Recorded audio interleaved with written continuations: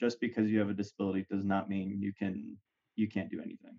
Joey Peppersack grew up just outside Richmond, born with a condition that caused him to lose his right leg. He began swimming in 2008, the same summer Michael Phelps took home 8 gold medals at the Beijing Summer Games.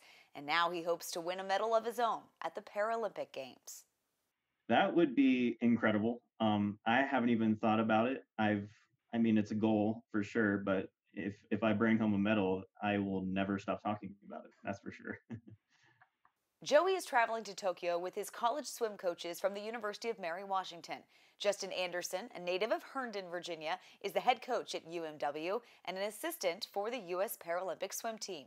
Zach Shattuck, a Mount Airy, Maryland native, is an assistant coach at UMW, but for the next few weeks, he's Joey's Paralympic teammate. When I got the job at the University of Mary Washington, I met Joey.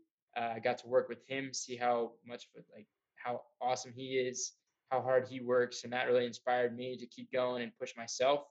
And we both fed off each other. Now in the Paralympic Games, Zach, who was born with a type of short-limb dwarfism, is preparing to swim in 6 events. I'll be swimming the 100 breaststroke, the 200 IM, the 50 butterfly, and the 400 freestyle, and then probably 2 relays. I mean, this is definitely what I love most about coaching is getting to see years of hard work pay off and getting to be a small part of that and kind of helping guide them on their journey to reach those goals. So for Zach, I've been involved in his swimming and training for the last almost 8 years. So it's been a long road, and Joey the last 3 years.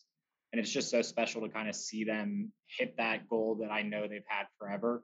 Years of hard work put to the test beginning Tuesday, August 24th in Tokyo.